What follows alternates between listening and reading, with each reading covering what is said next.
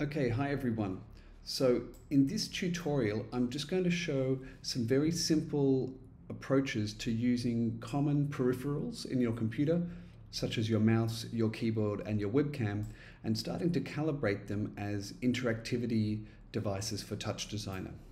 In this first example, I'm pressing buttons on my keyboard here, and I'm just changing between these three videos.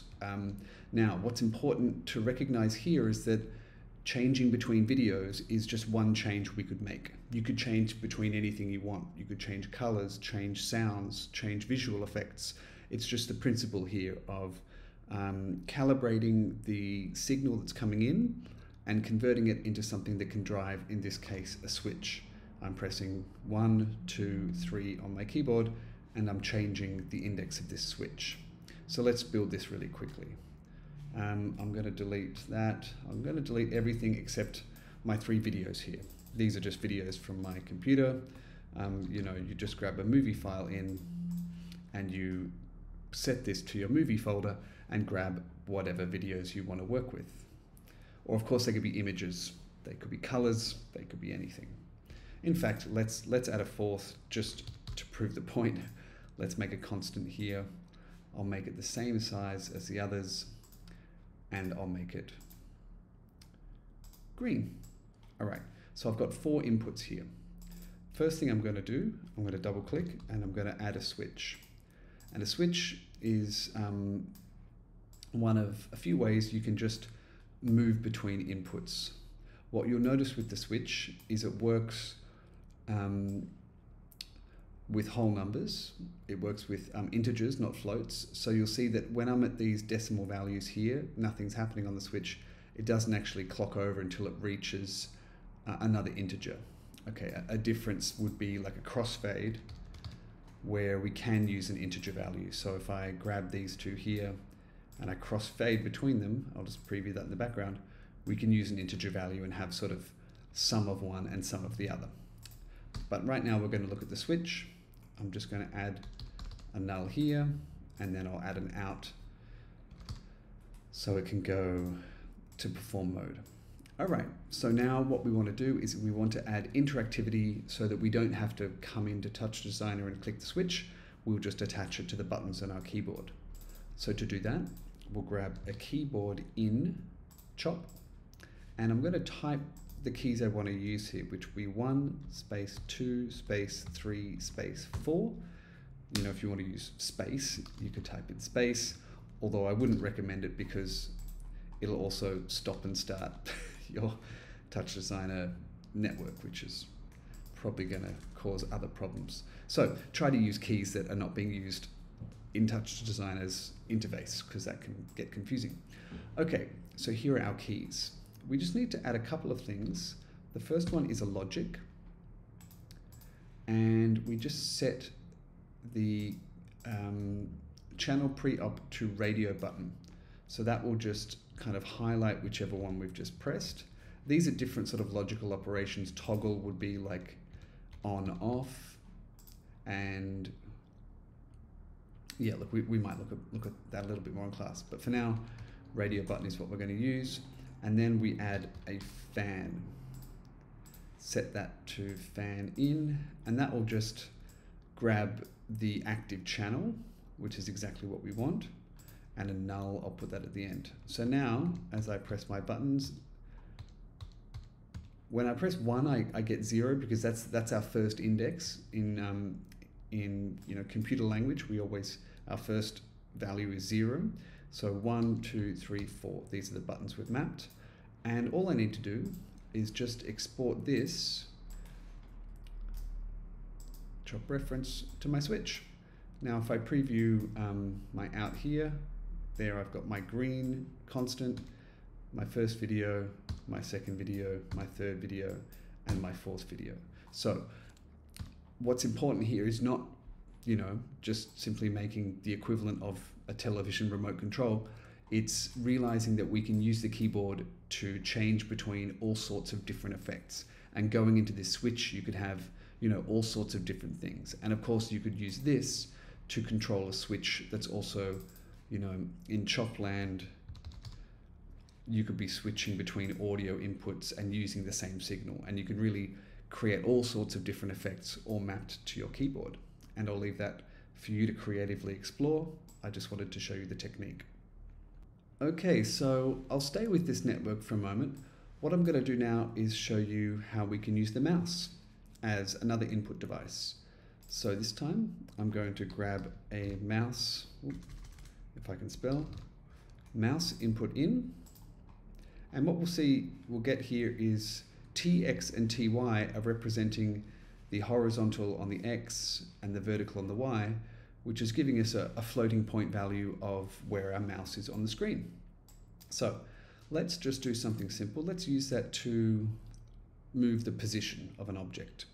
So I'm going to grab a movie file in. I'll grab our handy banana, and I'm going to add in a transform, a couple of transforms, and I'll go out to a composite. Might even put a null here, just for fun. Yep, okay. And we're going to composite from this null. We're going to composite our two videos together, and then we're going to put that to the out. And looks like we need to change the composite from multiply to over, and that's good. We've got the banana on top. So in that first transform, I'm just going to scale the banana down by, I don't know, 0.5 and 0.5. Okay, there's a banana. And then in this transform, I'm going to use the input from my mouse. I'm just going to take the mouse input straight to a null, because I'm not sure if we're going to need to do any mathing here. Let's just see kind of how it feels. It might already be in a good range, but I've got a feeling the X, if we look at these numbers, it's going from basically 1 to -1, and the Y looks a little bit similar, but closer to +0.5 and -0.5, and that should be correct, but I've got a feeling the X is going to be a bit out. But let's see. And using this null, of course, we can add in some changes in operation without breaking our network. So I'll go into this transform, make my chop active here, and I'll drag the TX into the translate X, chop reference, and the TY into the translate Y, chop reference. And now, yeah, it kind of follows my mouse, but on the X, it's going too far. So let's add in that math here. I'm just going to right click, add in a math, and I'm actually going to, I'm just going to select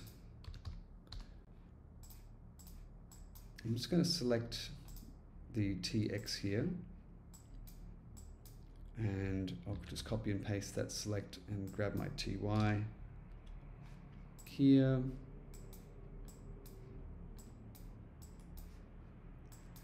And merge. That's what I want. Okay, so I'm going to merge those two back together and pop them in the null, and that just means I can just do this operation on the X, and I'm going to range the X. At the moment we're going from -1 to 1 to -0.5 to 0.5. So now you'll see that banana, it's following my mouse much better. It's not perfect. We could probably play around with that a little bit more, but it's working okay.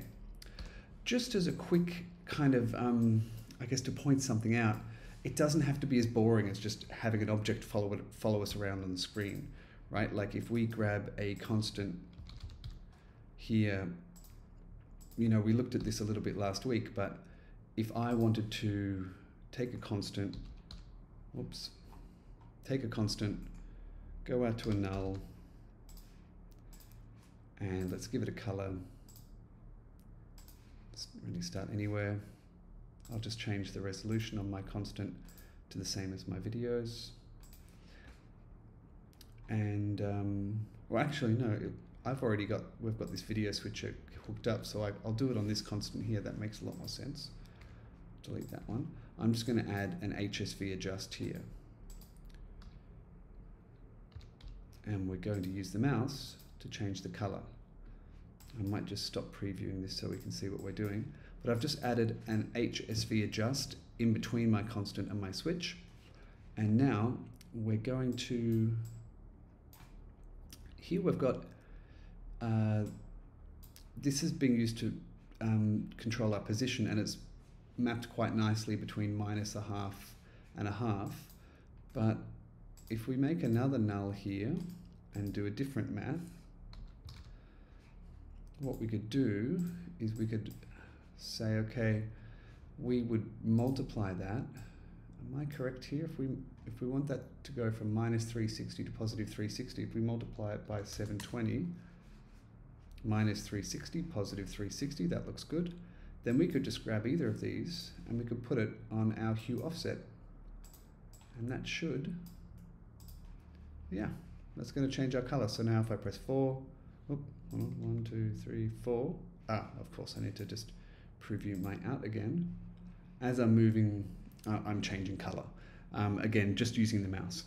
You can probably do far more creative things with the mouse. Of course, I'm just showing you how to get the signal in. And of course, I think you can also grab the buttons as well. If I call this like button, now if I click my button, I'm getting that, I'm getting that signal as well. But of course, it's also, if I double click, I'm also affecting Touch Designer.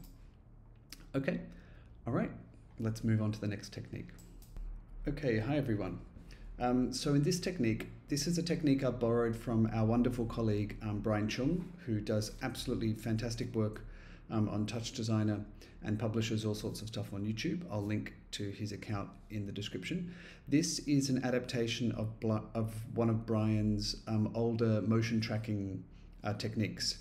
It's really nice. Like you'll see, if I move my hand, I can more or less get this banana object to follow my hand. And we're doing this without any AI or machine learning or kind of complex stuff with machine vision. We're just doing a really nice trick in looking at the difference here between what our video input is seeing now and what it was seeing a few frames ago. And we're using that difference to control movement. It's a great technique. It gives us a nice clean signal. So let's just quickly rebuild this. So I'll delete everything here. And first of all, I'm just going to grab a video device in, which will be my webcam. There I am there.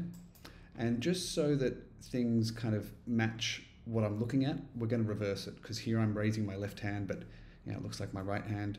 So I'm just going to middle mouse click here and grab a flip top, mirror it on my x-axis. So now that's my left hand and it looks like my left hand. Okay, then we're going to grab a cache. And cache is just going to store, I'll set the cache size to 16.